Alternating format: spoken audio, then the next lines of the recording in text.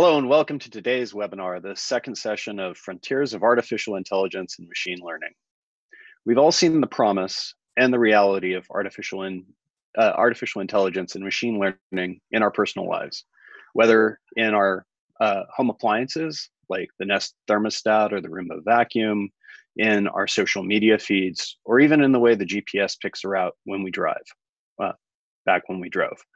We've also seen these technologies fall short in ways both small and large. So as you think about utilizing these technologies in your business, how do you enable their benefits without becoming the next front page story? Our speakers today will speak about these issues, about how machine learning models fail and how to design for that occurrence, how to build trust and privacy through data federation, and how to build collaborative systems that enable humans and machines to work together to deliver better results. I'm Eric Vogan, your host for this session and the Managing Director of Corporate Engagement for MIT's Quest for Intelligence. I will be introducing speakers and moderating your questions after their presentations. If after these sessions you have questions or would like to learn more about the Quest, please contact me and I'd be happy to start a conversation with you. Our co-sponsors for today's events are MIT's Quest for Intelligence and the Industrial Liaison Program. The Quest is MIT's institute-wide artificial intelligence effort, bringing together faculty from all 5 of MIT's schools in the College of Computing. The Quest is also one of the research arms of the Schwarzman College of Computing. MIT's Industrial Liaison Program is the primary industry gateway to engage with MIT, with approximately 250 member companies currently a part of the program. The ILP brings MIT to the world through events like this one. And so, I'm very pleased to introduce our first speaker this morning, Aleksander Madry, Professor in Computer Science and Artificial Intelligence Laboratory and Director of the Center for Deployable Machine Learning.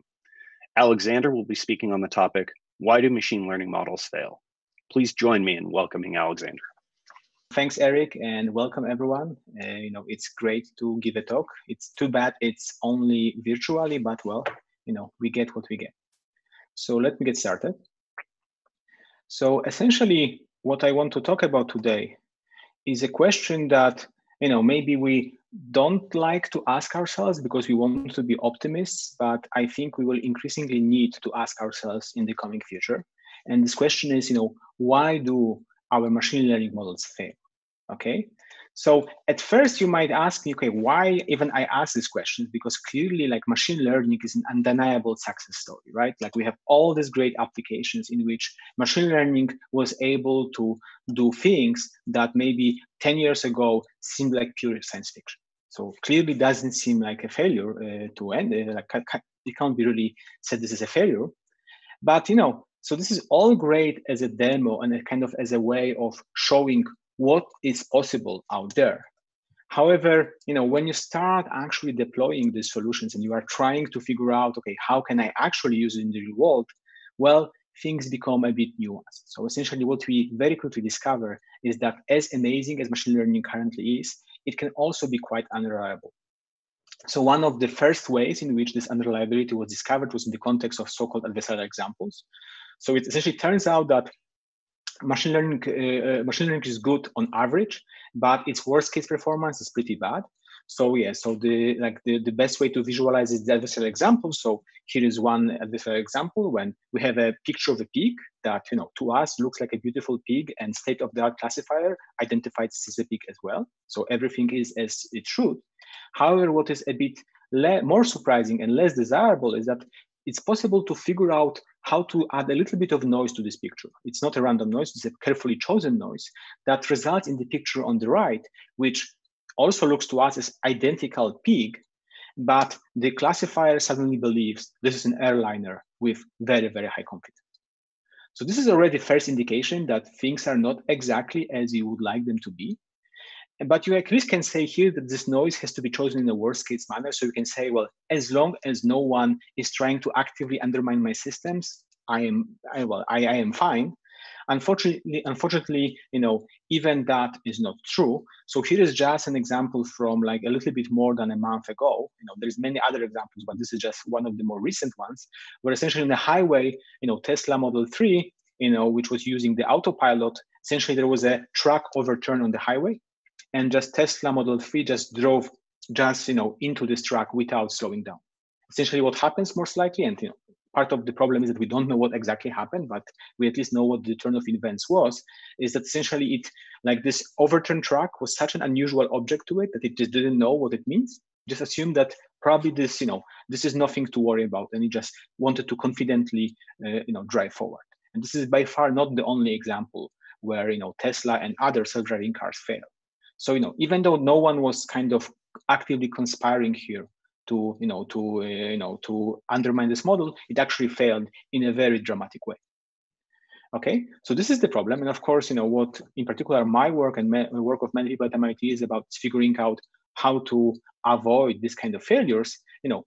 If you really want to find a systematic and systemic way to actually fight this brittleness, you need to understand, okay, but like, what is the root of this brittleness? Like, where is this brittleness coming from? Why do we even have these problems in the first place? And so this was a question that me and my group in particular studied for some time, and we start to get we are getting somewhere, I think. In particular, one thing we realize is that kind of at the root of all of this is very simple but very powerful phenomenon. So essentially, we as humans, whenever we are trying to solve one of these vision tasks, one of these machine learning classification tasks like dogs versus cats, well, we kind of have our way of solving this problem. We are just thinking, okay, to recognize that I have to look at the, at the snout, at the ears, and so on. And these are kind of the features that we use to detect, is it the dog or is it the cat? And this is definitely works for us. But somehow we also assume that this is the default and only way to solve this problem. It turns out, however, that this is actually totally not the case. And in particular, our machine learning models, by default, they figure out a very different way, a very different set of features to solve the same classification task. So essentially what's happening is that, if we think about any of the vision classification tasks that we want to solve, there are many ways for our models to succeed at these tasks.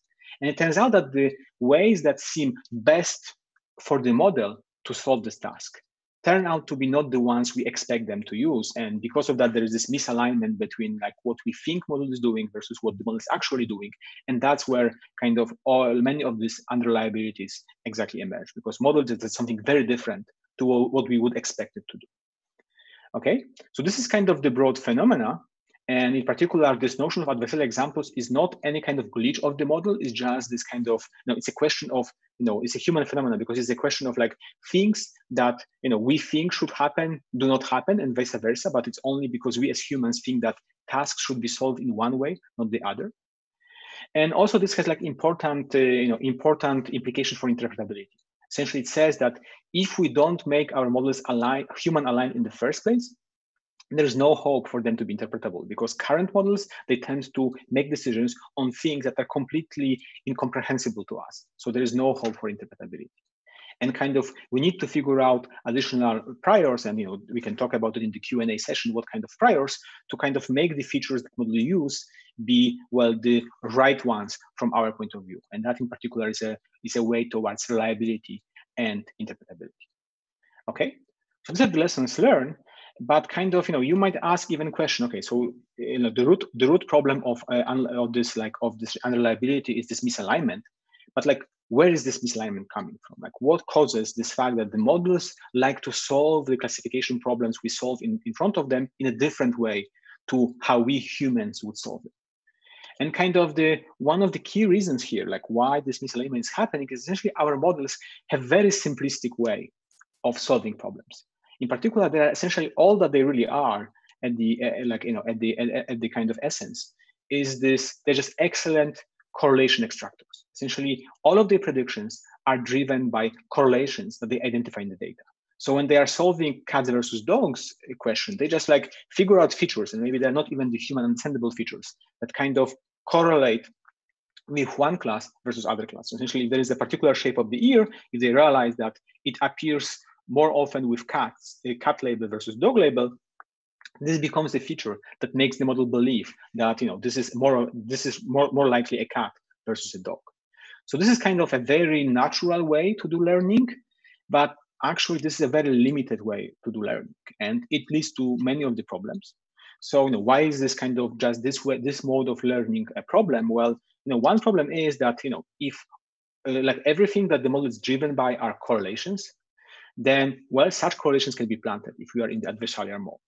So in particular, there is this notion of backdoor attacks, essentially, which shows that you can use your ability to manipulate as an adversary just a tiny part of training data to fully control the behavior of the model that was trained on this data. Okay, so here is just an example. So you can imagine that you have a kind of, you can, essentially make, like what you can do is you can get this power that like any model that is trained on this data, which, tiny fraction of it you manipulated.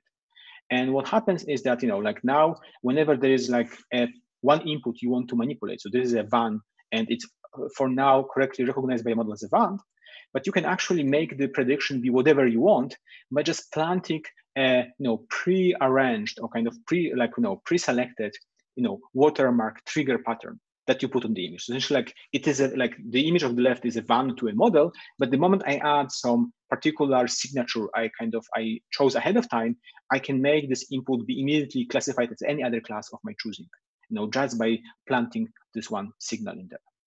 Okay, so essentially, like, so this completely subverts the model from any point of view of security. So if this was kind of automatic passport check, you could maybe put some funny glasses, and whenever you put these glasses, the model identifies you as someone completely different than actually it should.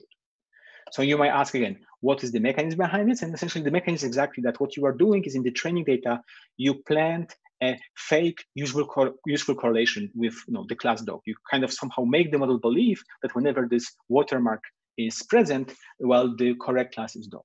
And this is exactly like what this like correlation learning is, one way in which this makes model fail. But this is by far not the only reason why this big correlation extractor is a problem. There is also like the problem is that this kind of spurious correlations already exist. So you don't need any adversary to plant them into your data sets. They already are. There is already quite a bit of misleading correlations in the data set already. So like one thing to realize in particular when you work with data is that like these correlations can be very weird, kind of and completely surprising to us. So for instance, one thing we noticed when we're looking at this dogs versus cats task, well, essentially that one thing that turns out to be the case is that people like to put bow ties on their pets. They do, and we train on images just are kind of sourced from the web. So essentially these are largely just images of the pets that people upload on the web. And it turns out that for some reason, okay, so there's only a small fraction of pets that have any bow ties on them, but when the bow tie is on a pet, it tends to be more likely to be on the cats versus the dogs. Maybe cats look more handsome in the bow tie. I don't know what is the reason, but what is the consequence is that now the model thinks that the presence of a bow tie is actually a signal for being a cat. So if you have a picture of a dog and you put a bow tie on it, you suddenly made it more cat-like, even though, of course, to us, this is a nonsense. So of course you can say, okay, well, who cares about this? Is just like a funny anecdote. Like who cares about such things? Like in the end, this is just a dogs versus cats classification problem. But it turns out that exactly the same problems emerge in much more serious contexts. So in particular, as you know, one of the big promises of machine learning is to use it for in the medical imaging. So in particular, people wanted to design a machine learning algorithm that given an X-ray of a chest recognizes, let's say, if there is tuberculosis or not in this picture, if you can detect tuberculosis or not. So they trained they get the training set, they trained the model, and the model seemed to work really well, like better than a human. And there was this kind of whole article that said that essentially radiologists will be out of jobs within 5 years from now. So that was all great at the first glance, but then they looked a bit closer. They realized that actually the model that they trained seems to pay a lot of attention to the type of the X-ray machine that took the picture. And this was very puzzling. And finally, they figured out why. Essentially, what they figured out is that, well, tuberculosis is a very rare disease in the developed world. So to get the positive cases for the training, you needed to source the images from less developed countries. And less developed countries tend to use older X-ray machines or maybe portable X-ray machines. So essentially, the type of machine suddenly becomes a strong indicator whether to the model, whether this picture corresponds to a positive tuberculosis case or not. So again, this correlation is not causation kind of effect suddenly becomes very dangerous because it undermines the whole reliability of the detection tools. And there are other cases like that where detecting if the change in the skin is malignant or not turns out to be very sensitive to whether there is a ruler in the picture or not, because doctors, when they actually do this kind of pictures, they tend to put a ruler for reference there. So this becomes actually a signal, because you get from doctors, you get usually the positive cases, and for whatever people will put on the web is usually the negative cases. So these things happen. And again, the pattern here is that patterns that seem to be predictive, as in helping you with solving the classification task that you set in front of the model, might not be actually good. They might not be what you actually would like the model to use. Okay, so so what I wanted to tell you about is just that this goes even further today. I wanted to dive even deeper and say essentially okay, so you might say, okay, someone here was silly, they didn't source the images the right way because they took the positive images from one source, negative from other source. Okay, so this you can control for, but it turns out again that this is much more tricky than that. So it turns out that even our way we train the model currently itself introduces such an undesirable biases. So just to start with something very simple, so we just did the study of the dependence of our models on the background signal. Okay, so essentially you are thinking of images in our image and data set, which is one of the popular image classification tasks, and you have a foreground object, which is what you are supposed to classify, and then of course there is some background. Okay, and what you wanted to understand is exactly how much information there is conveyed by the background, and what happens if you start to mix and match the foreground object with different backgrounds, maybe taken from images from a different class. So one thing that we discovered is that this background signal actually carries much of model accuracy. So essentially this background is really a fairly strong signal for models, and models actually do use the signal. Again, this shouldn't be too surprising because so do humans. It's if you see your work colleague somewhere during your vacations, it will take you a while to recognize the face because the background and the context will be different. So this alone is not surprising. What maybe is more surprising is things like this. So it turns out that the models tend to over rely on the signal. So in particular, there's this notion of adversarial backgrounds. So for a large majority, over 87% of inputs, you can essentially make the model fail, but by taking the proper object, foreground object that's supposed to classify, and you just change the background to one of the worst case backgrounds, and you can essentially you can find the background that fools the model for most of the inputs. Okay, so it's not only that for every foreground object there is a bad background. Actually, it turns out that there are backgrounds that are very misleading for many objects. So here are just some examples of them. So my favorite one is the one in the bottom left corner, when essentially having a human hold something like this makes the model believe that this is very likely a fish, no matter what this object is.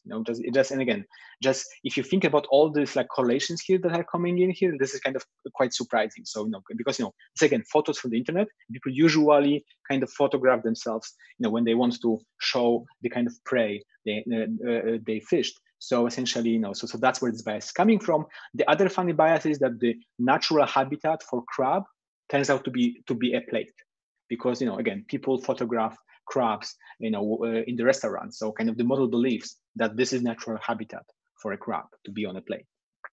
Okay, so these are this examples of biases. And of course, you might ask yourself, okay, so what can I do to avoid this over reliance on backgrounds?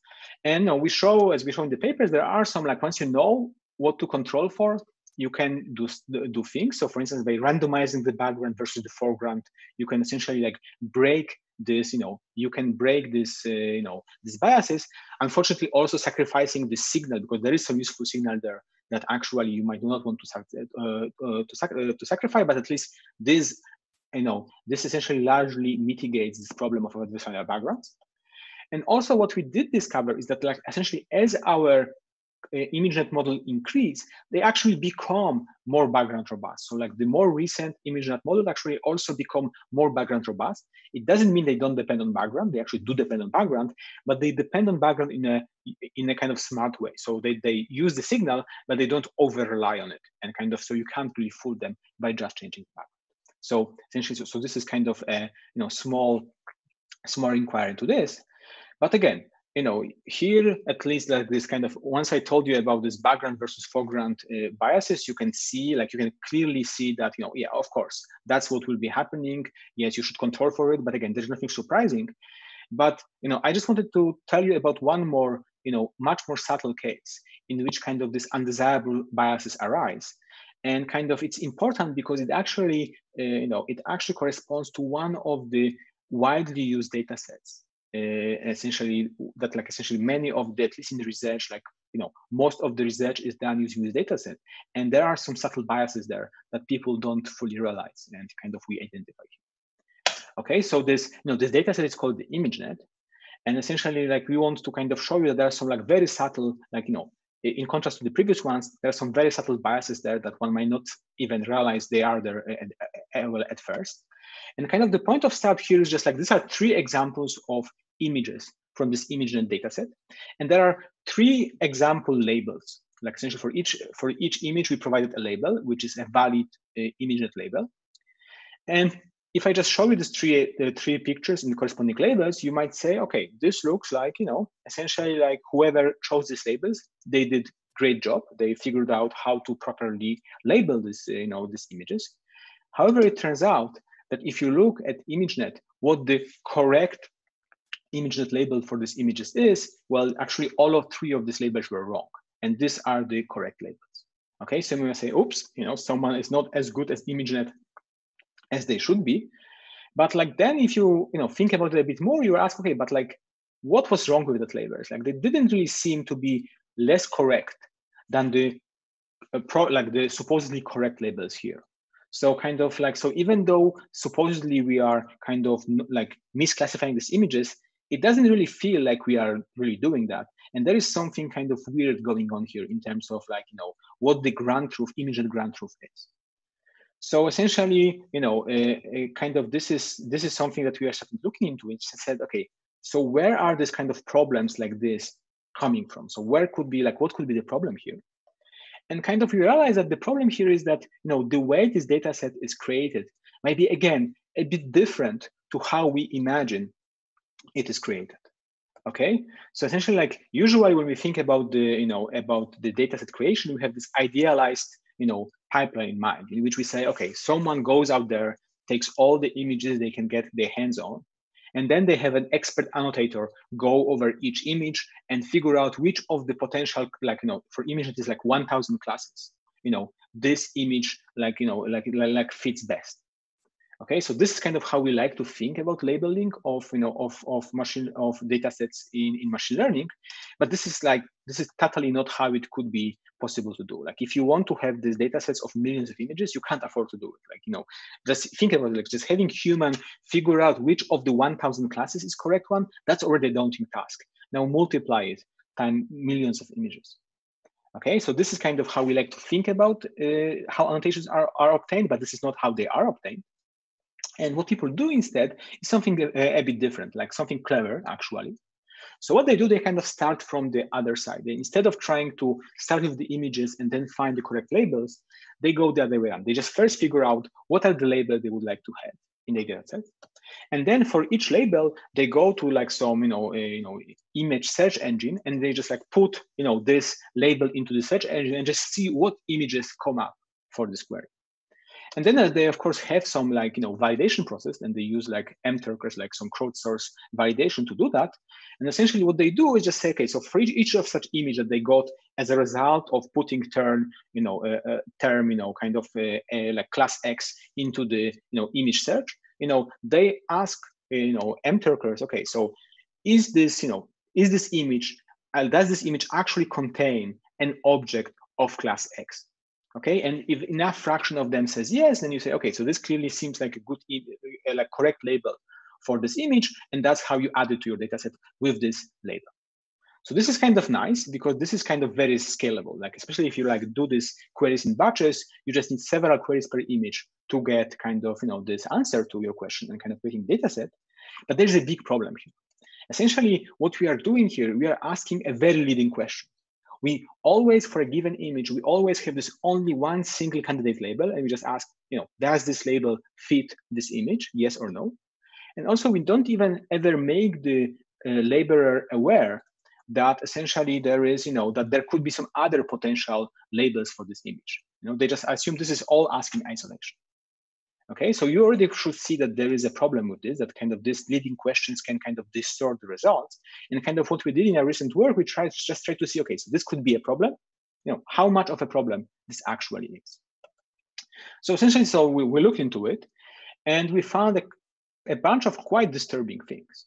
So first of all, what we discovered is that actually a quite large fraction of ImageNet images is actually multi-object images. So these are actually images where humans could at least find two different objects from from two different classes in the image. So here is just an extreme example. Here we have really a lot of objects that correspond to different to two different classes. So in some ways, if you just ask for a single label for an image, like for these objects, for these images, it doesn't make sense because there is at least two valid answers there.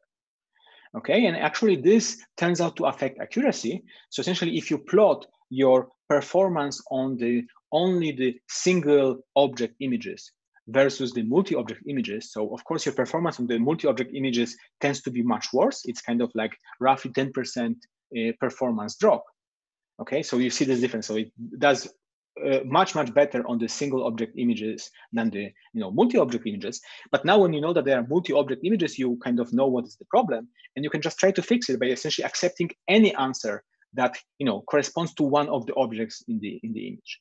And when you improve this kind of performance evaluation, you suddenly this gap disappears. And it turns out that this was kind of the major reason why we were underperforming on this 20% of the images that we are testing our models on.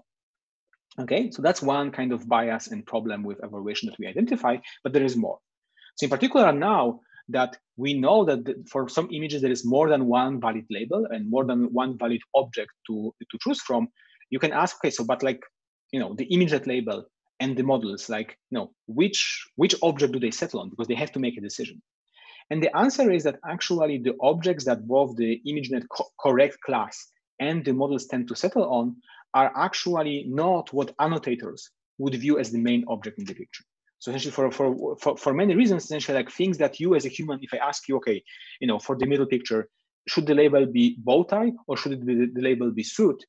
Probably your instinct would be to say this is a suit because this kind of looks like this is the main object in the picture. But for reasons that come from the way the images were sourced, bow tie turns out to be what ImageNet pays attention to. And kind of essentially what happens is that models, of course, they want to perform well according to ImageNet labels. So they turn out to over-focus on this kind of small details like bow tie, like the Spiegelhaube, and kind of miss the big picture quite a bit. Okay, so so these are kind of just some of the problems that we found that kind of come from this, from these dataset biases. But you may also ask, okay, so but how good ImageNet models are if instead of looking at just ImageNet labels, we actually ask humans to evaluate the result. So essentially, each time the model gives a prediction, we just don't compare it against the ImageNet label, but instead we ask humans, okay, so is it essentially a valid label for this image? And what we find is that the good news is that essentially, as we are improving our models on this kind of ImageNet benchmark, they also tend to improve according to the human-based evaluation. And in fact, we got to a moment where annotators cannot anymore tell the difference between kind of what is the more correct answer, whether the ImageNet one or the one that the models supply. So in some ways, it might be that if our baseline is just non-expert annotators on ImageNet, then essentially maybe ImageNet is outlived its usefulness, and maybe where we are now, it's essentially end of the line. And if you want to go beyond that in terms of performance on the benchmark, we might be forcing model to kind of try to overfit to the task, as opposed to actually get closer to the human-based kind of non-expert annotator base. Okay, so this is roughly all I wanted to tell you. So essentially, I really wanted to do the deep dive into kind of all this biases that you probably did not think about before, but actually are there, and they really kind of manifest themselves later through unreliability. So, I guess the takeaway is that like what models do and do not learn from our, classification task is not always clear. It might not be what you expect them to learn. So models are great at essentially extracting correlations, which make them be affected by biases, both the one in the world, like the background versus foreground, but also in our data pipeline. It's just the way we source images, the way we label them, and the way we evaluate models. And kind of this correlation extractor is this like double-edged sword of ML. Like this is what gives our models power, predictive power, but also this is something that makes them fail when kind of we don't control for this difference between like correlation and causality. And we really need to study these issues before focusing on improving performance on a given benchmark. So essentially, the benchmark is only as good as it models the real intended task we suppose this benchmark to model. And especially if you think about robustness, we have to be aware of like what are we asking our models to do, and how do we evaluate the performance, because this will drive what the model will learn from the data and how what it learns can be manipulated either intentionally or unintentionally when the model is deployed. Okay, so that's all I have to say, and yeah, I'm happy to take questions. Excellent. Thank you very much, Aleksander. A couple of questions have come up as you've been talking, and I'm going to try to collapse some of these down. One question focused around whether or not the human interpretability of the various features impact the ability of the of adversarial attacks against the algorithm. In other words, do we have to be able to recognize that there's a bow tie in the picture to be able to fool the algorithm into thinking a dog is a cat, or are there subtler variations that can be made to enable these kinds of failures in the machine learning models? Yes, so if you are as an attacker, if you actually want to undermine this model, then yeah, you don't have to go to any of these great lengths. Like there are some simple ways of figuring out what modifications to the image or to the object will make the this model mispredict. So you don't have to get this very deep understanding of what the model is doing, and like essentially like you can kind of automatically discover what are the features that will make the model mispredict, and they don't have to be as human understandable as adding a bow tie. They just like sometimes just changing some like lighting, some things that again there's weird features that non-robust models use that will trigger the model to misprediction. However, if you think about defending against these examples, then kind of yes, I do believe that ultimately you have to get a better understanding of what does your model pay attention to when classifying things. In particular, we do know, by the way, that okay, so it's clearly like interpretability allows you to get robustness because you know how your model fails if it fails, and how to kind of reverse engineer, or like how to engineer it for it to not fail because of this misaligned prompts. But actually, we know that robust models tend to be more interpretable by to begin with. Essentially, like the representation tend to be more human aligned, and this is something we discovered in our work as well. So there's a very tight connections on the defense side. Excellent, thank you. Another question asked around about unbalanced data sets and attempts to try to balance those through synthetic data. I think you talked about this a little bit when you were talking about the way that the research was carried out with ImageNet, where from the labels, researchers are using a search engine to find other examples of that label. Are there ways, as you think about it, to utilize synthetic data set or to expand data sets that are robust to these kinds of biases or adversarial attacks? Well, it's kind of tricky, right? Because the problem with synthetic data is in the end, you will only learn what you put in there, right? So in some ways, yes, if you kind of, so the answer is yes and no, right? Like, so I think adding synthetical, changes, it's a good thing to debias the model sometimes. Like when you know what the bias is, you can kind of make the model like break these biases by. So this was the example of the foreground and background dependence. That like by mixing this, essentially like getting the synthetic inputs that essentially that kind of are uncorrelated. You broke this this dependency.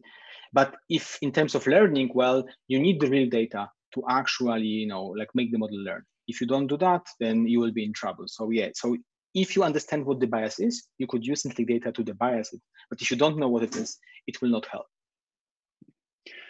And a question came up around the labels associated with ImageNet. As a human being, and not as a dog breeder, I look at the different labels for the American Staffordshire Terrier, and I say, yeah, those are equivalent. I think there are a lot of cases where forcing the system to choose one label over another has potentially led us down a rabbit hole.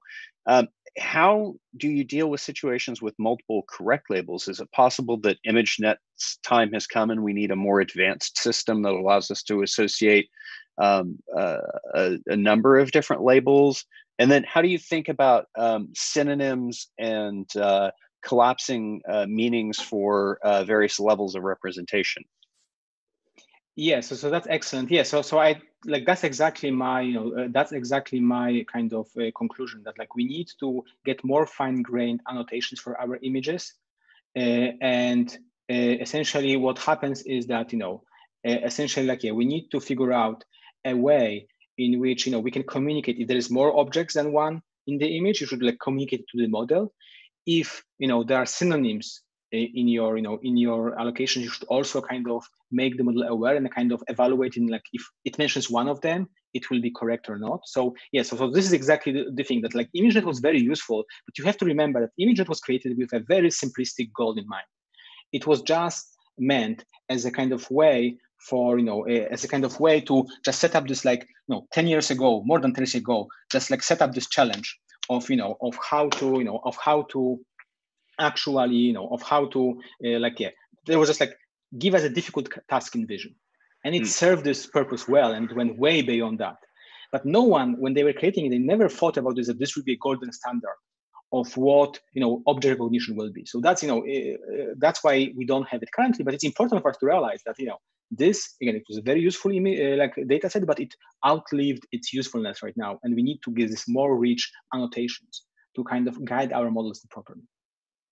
And how does that same concept of labels and expanding the data set and in some sense the model space, how does that interlace with your first concept about foreground, background, fooling the models? Are there ways to incorporate representations of the various depths of field in particular images, or as you start to think about other contexts with information where there's a high-level takeaway versus the fine-grained data? Are there thoughts about building systems that can accommodate that? Yes, so that's exactly what we are working on. It's exactly like okay, so the easy answer is just say, okay, so you can add like the bounding boxes to your data set. Actually, ImageNet has bounding boxes for some of these images, when you just say, okay, you should only pay attention to this part of the image to recognize, what is the object that is in this picture. But of course, this has to currently be annotated by humans. So the question would be like how to get like semi-automatic, at least, ways of kind of exactly like honing in of what is like what one should be paying attention to versus what one shouldn't be paying attention to. And essentially, like, so one kind of, like the one way we kind of envision this happening is essentially by asking humans not only to kind of annotate the images themselves, but actually ask, whenever the model misclassifies something, we ask the model kind of, can you morph this image in a way that will kind of misclassify you even more? Like, can you tell us what made you think that this incorrect classification was correct for this image? And then kind of send it to humans and ask them, okay, here is what the model paid attention to. Can you kind of give the model guidance of like, is it wrong, is it right, and so on. So kind of, but yeah, it's still very much an open field of research of how to provide at least a semi-automatic pipeline for kind of providing this more guidance to the models in a sample efficient way. Excellent. Thank you very much. And with that, I think we've come to the end of our time segment. So really wanted to thank you for the presentation. Very, very interesting work. And we'll move on to our next speaker.